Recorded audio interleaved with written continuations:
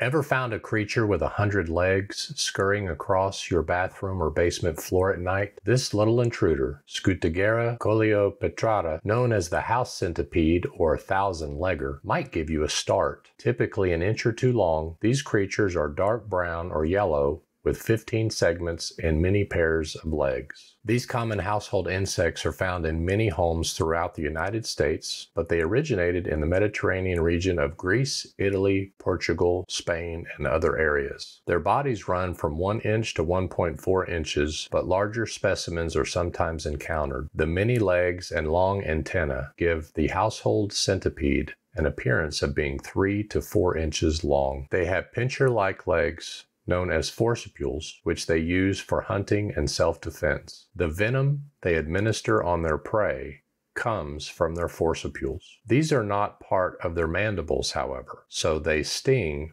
rather than bite their food. They are nocturnal predators, preying on a range of pests like cockroaches, spiders, and bedbugs. They have even been known to feed on wasps. Since a wasp can harm them, the house centipede will rush in, apply their venom, and retreat, giving the venom time to take effect. If they find themselves in danger, they are capable of dropping their legs to escape. Thousand-leggers are meticulous groomers and can be seen curling around and grooming their legs with their forcipules. Despite their intimidating appearance, many believe house centipedes pose no health risks and are generally considered just a nuisance. The house centipede can live its entire life in buildings, unlike its more dangerous and larger tropical cousins. Stings to humans are considered rare, but can happen if the centipede is cornered or roughly handled. Normally, localized pain is experienced similar to a bee sting. Many consider the house centipede to be a friend because it hunts and eats other pests, but are they a sign of something more damaging that is often overlooked? Why are they in your house in the first place? Well, house centipedes are essentially moisture enthusiasts. They are attracted to damp conditions and find solace in cool, moist areas like your basement, crawl space, laundry room, or bathroom. They do like living outside, but cool temperatures can drive them inside. They are commonly seen crawling along the floor, but can scale walls and ceilings with ease. Keep in mind their presence in your home isn't just about their preference for damp environments. It's also an indicator of a more significant pest problem. If you see thousand-leggers roaming your man cave, you likely have a moisture problem and a pest problem. I'm not so sure I want these creatures